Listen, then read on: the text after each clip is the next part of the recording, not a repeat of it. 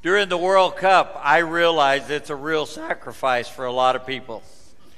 And I appreciate all the sacrifice that people have made to be here. And I realize that some are not here, and may the Lord repay them accordingly. That's all I can say. But it's good. It's good that we can come together. It's good that we can spend some time together. You know, we've been going on a journey now, and today is the last week that we began 12 weeks ago, as we've been going gently but consistently and diligently through what is called the Sermon on the Mount. Now, the Sermon on the Mount is something that Jesus gave us. It covers Matthew chapters 5, chapter 6, and chapter 7.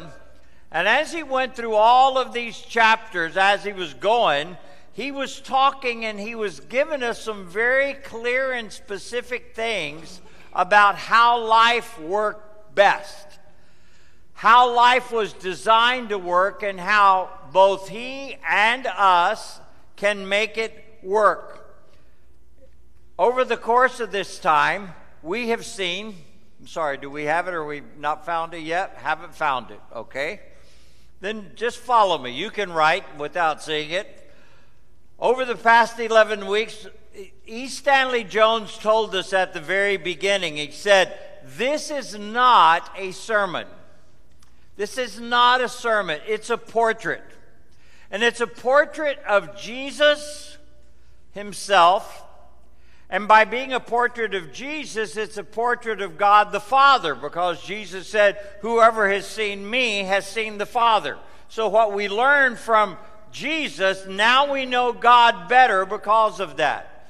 He said, we have a portrait of Jesus, of the Father, and this is the one I really like, and of the man to be. In other words, this is who mankind was created to be. And more importantly, Jesus, as he spoke to those that were listening to him right there, said, this is how you can be. This is how you can live. This is not just some pie-in-the-sky thing. This is really who it is. This is really who you were designed to be and can be, as long as Jesus is living through you. Now, as we come to the last two verses of Matthew chapter 7, here's what we read. When Jesus had finished saying these things, the crowds were amazed at his teaching, for he taught with real authority, quite unlike their teachers of religious law. In other words, as Jesus is teaching them, they're seeing something different. And at the end of the sermon, what gets their attention the most is this saying, who was or who is this teacher? Who is it? Who is this person that is teaching us? Because his teaching is different than everybody else. As I've been going through, I've told you that I've been reading a couple of books. One on the Sermon on the Mount by John Stott, and the other one, A Working Philosophy of Life by E. Stanley Jones, both covering these passages.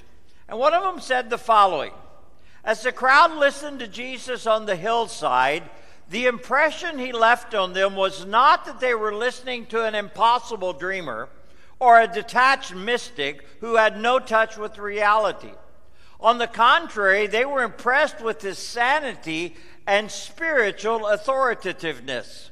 As he talked, they felt that the old world they had lived in, built on greed and selfishness, was the unreal, and that this new world that Jesus was presenting was the only solid reality.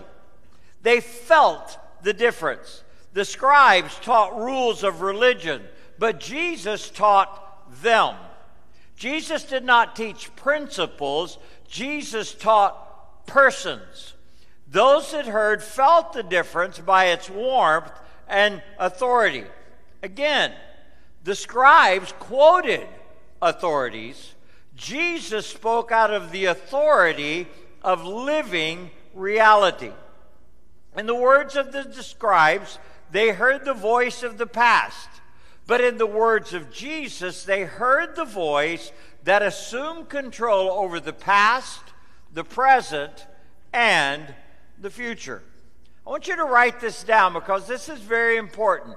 Jesus had and has real authority. Jesus has real authority. When we get to the book of Revelation, the very last book in the Bible, Jesus says, I am the Alpha and the Omega. Here he's talking about saying this is like the first and the last letters of the Greek alphabet.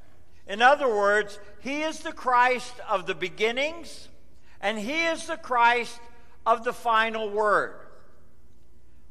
What amazing, these beginnings. Write this down. He spoke these great words on the mount and lived them. Every one of them and more. It's one thing to say something, and it's something else to live it. Let's stop and think about this. Every politician says tremendous things. Would you agree with that?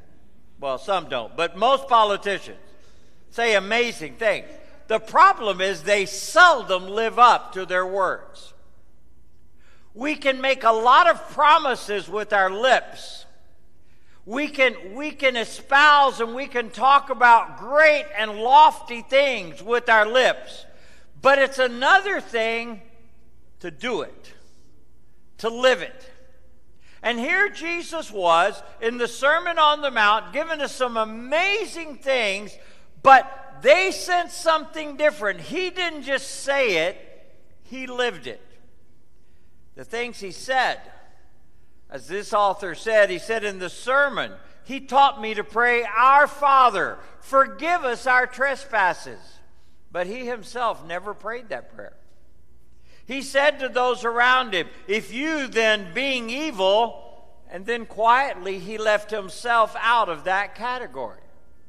He made for righteousness' sake and for my sake the same, identifying himself with the very righteousness of the universe.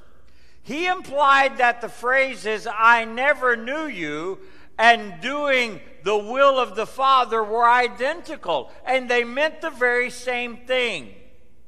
High words, write this down, high words, yes, but there was nothing but harmony.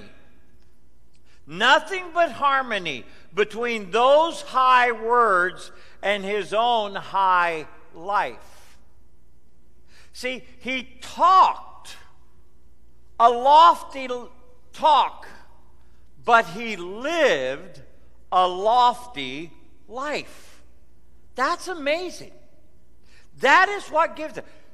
You know the problem we have as Christians, and I'm just talking about our Christianity in general. We talk a great talk. It's just living up to it. Why is it that Christians in our world today aren't esteemed as greater? Because most people have heard the talk.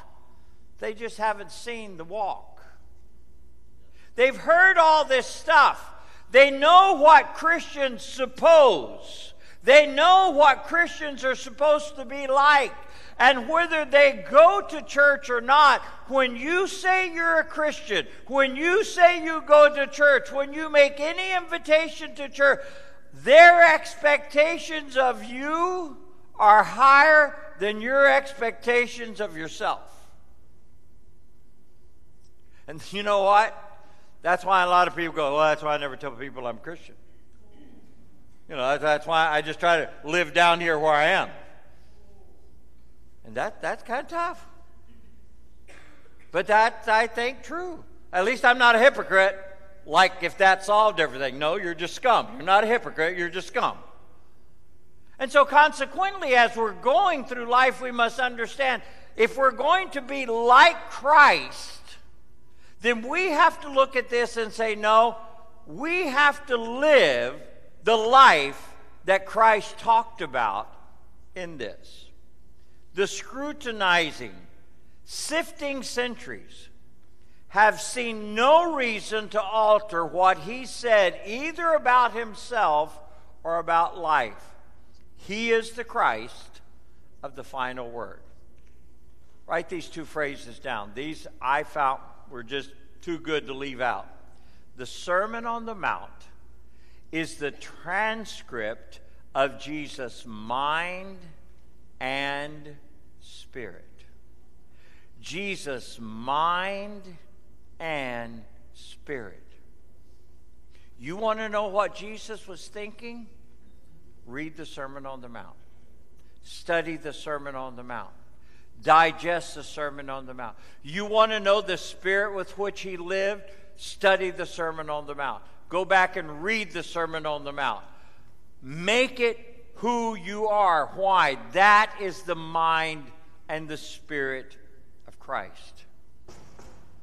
Here's another one. There is nothing in the teachings of Christ which the subsequent growth of human knowledge will render obsolete. Maybe you've heard what they said. I heard this one day and I thought, this is really depressing for everybody going into college. It says, many things that people are going to learn their freshman year in college, by the time they graduate, they will have discovered that that no longer applies.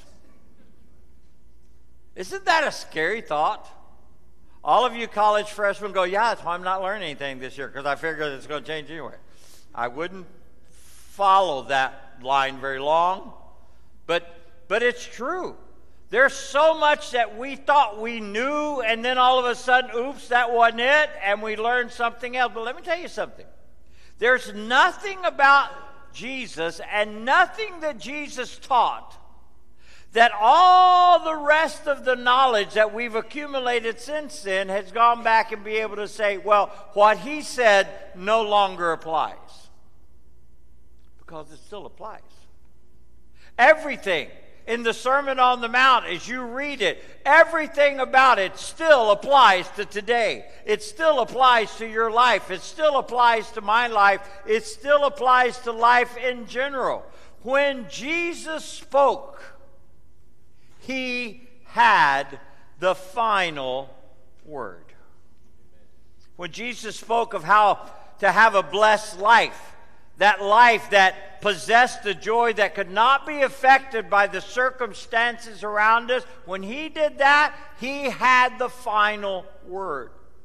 When Jesus spoke of focusing more on the interior attitudes than on the exterior actions, he had the final word.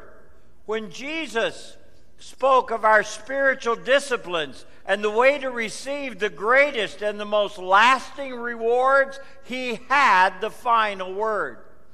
When Jesus spoke of focusing our attention on what really mattered in life, he had the final word. When Jesus spoke on relationships and the most effective way to relate to both God and others, he had the final word.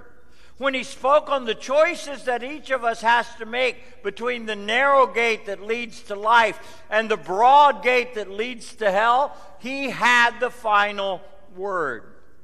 When Jesus spoke of the fruit that we produce as evidence of who we really are, he had the final word.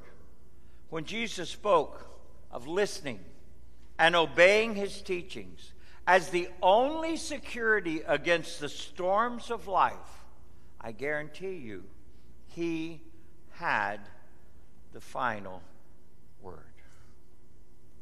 At the beginning of this series, I talked about this idea that we had a problem as Christians. Well, I'd like to finish with this idea.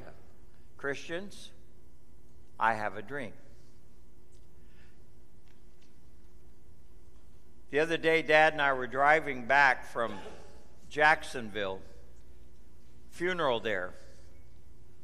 And as they were talking on NPR, they were talking about what things are said, what speeches have been given that truly changed history, that changed what was happening, that caused revolutions, that caused things to be different afterwards.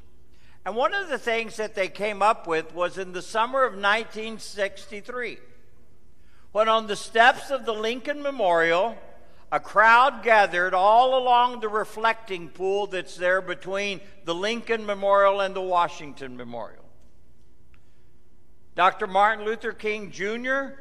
gave a speech that began a transformation of the cultural landscape of the United States. If you haven't gone back and listened to the whole speech, now most of us have heard the I have a dream part, the little part, the 3 minute. I have a dream. You know, we got that down. Listen, it's only 16 minutes to listen to the whole thing if you get the ones where they've taken out all the applause. It's well worth listening to the whole thing. One of the most amazing things that was done, and I find it very interesting. It was not titled, I have a complaint. Everybody's got a complaint. Tons of people had a complaint. I find it very interesting, and the thing that changed things was not the fact that he got up and gave a speech that said, I have a plan. Because a lot of people have plans. A lot of people can lay out what they think the plan is to change, and it doesn't change much of anything most of the time.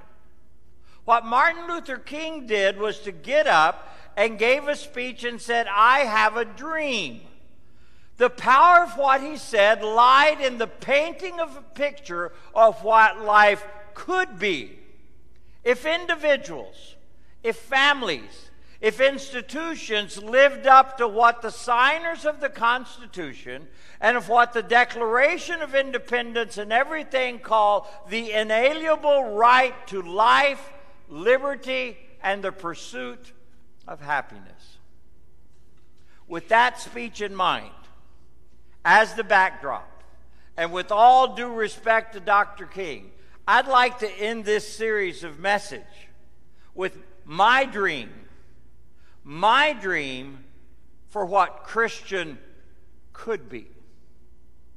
What Christian could be. I have a dream that one day everyone who calls Jesus their Savior would allow God's perfect love to flow through them and visibly transform their daily attitudes and their actions, perfecting their life in every area. Perfecting His perfect love, perfecting their love. I have a dream that the life and love of Jesus lived out through each and every one of us will make everything and everyone around us better.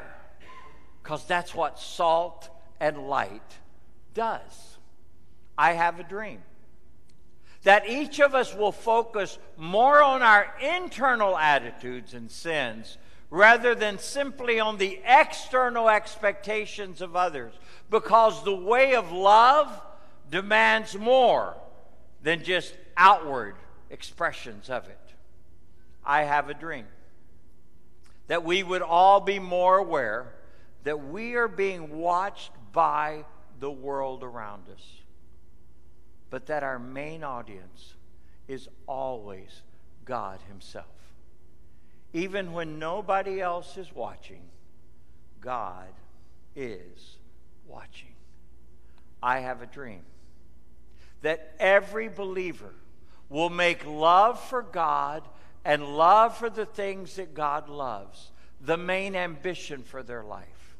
And then they will trust God to take care of everything else that could clutter that ambition. I have a dream that each of us will value every relationship we have and extend the same grace that we would like to have extended to us when those relationships are damaged. I have a dream that everyone who enters our circle of influence will choose Jesus as the way, and that in doing so will bear visible fruit of Christ being formed in them. I have a dream that those who hear Jesus' words would go beyond hearing to believing and obeying what Jesus says. And when all of that happens, the name Christian might recover that flavor it had back in the first century, and that it would be synonymous and forever thought of together with this phrase: people who love everyone, everywhere, in every circumstance. Would you please bow your heads?